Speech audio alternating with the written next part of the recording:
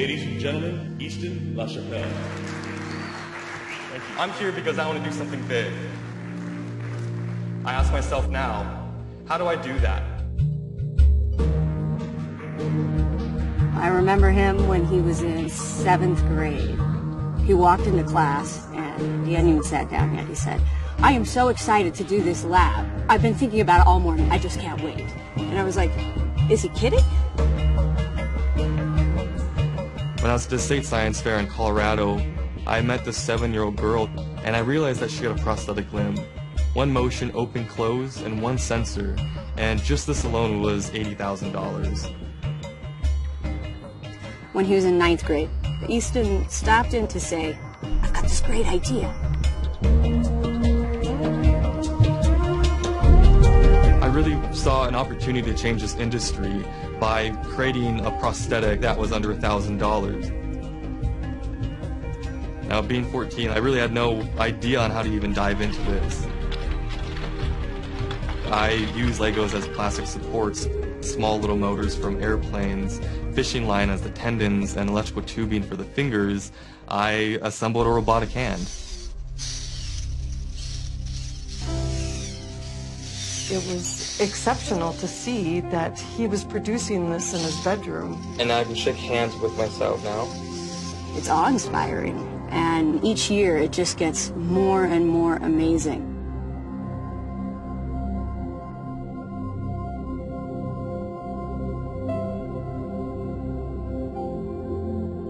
And, you know, when I think he just turned 19 years old, you know, in November, it's hard for me to fathom what's next. Recently, I graduated high school and started a company called Unlimited Tomorrow, where a few of my friends and I were trying to change the world. We're in a garage in Cortez, Colorado, which is a very small town, hours away from the nearest interstate. We are making robotic limbs to help people do things that they normally wouldn't be able to do. My name is Rich Stewart. I'm 51 years old, and I was involved in an accident. High-pressure oxygen bottle exploded and lost my right arm immediately. I was fit with a prosthesis, hook, as everyone calls it. Now it's part of my identity. Hey, pleasure to meet you. Great. So I have a lot of cool stuff to show you, yeah. This hand is actually operated using your thoughts, using your brain waves. Wow. So that reads right about 12 different channels in your brain. I would love to have you try this and see if we can get it moving. Try and only focus on one thing.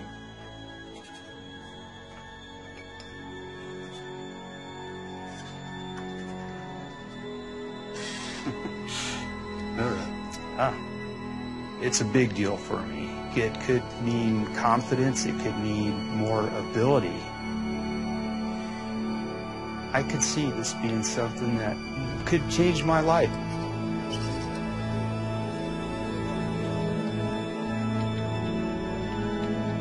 Do you think you scare the prosthetic companies? Oh yeah. Yeah, we're gonna probably shut them down. Ladies and gentlemen, Easton LaChappelle.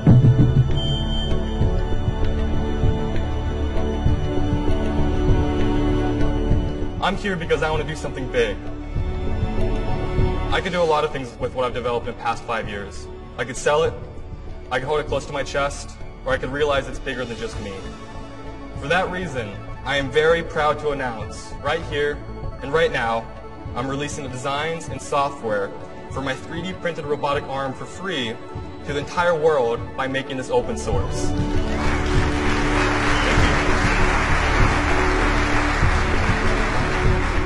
We're perpetual.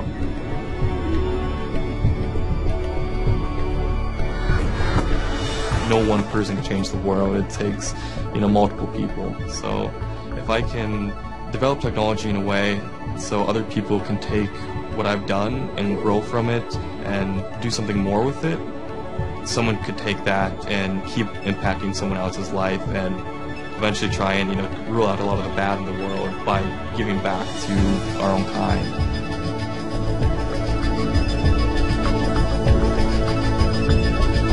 I think it was when he was in 8th grade, he was 14, And he comes to me in a panic and he says, I don't know how to tie a tie. I'm trying to put my tie on, but I can't tie a tie. I was like, you can make a robotic arm, but...